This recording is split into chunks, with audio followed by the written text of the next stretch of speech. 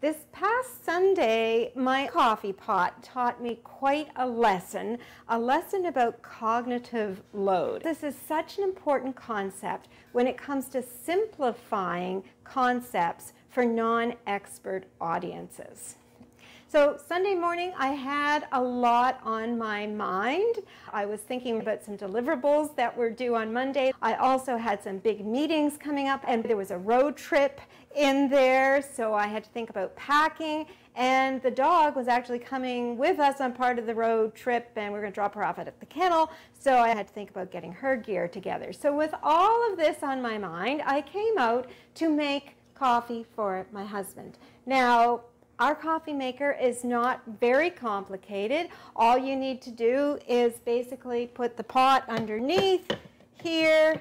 I'm sure yours is very similar. You put water in the container in the side, and you put the coffee in the top. But the key element is the coffee pot. My mind was so preoccupied with other matters that, believe it or not, I forgot to put the pot in. I put the water in, I put the coffee in, but not the pot.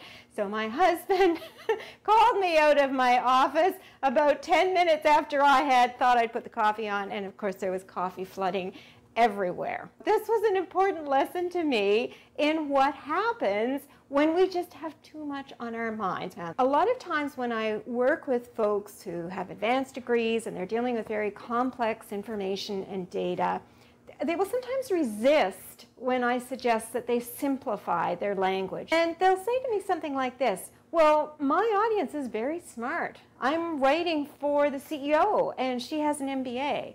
Or I am writing for a group that will include some engineers and accountants, and they're really smart people, so I don't think I need to bring my vocabulary level down to a grade 8. Well, that's all well and good. I also have a pretty advanced vocabulary, and I have pretty good ability to follow instructions, but on Sunday morning I had cognitive overload and I couldn't make coffee properly. So when you are thinking about that CEO or a potential investor sitting down to look at your pitch deck or your one-pager or a white paper, think of all the other things they have on their minds that day, which may include dropping the dog off at the kennel, right? They're not focused 100% on that amazing technical information that you have put in front of them.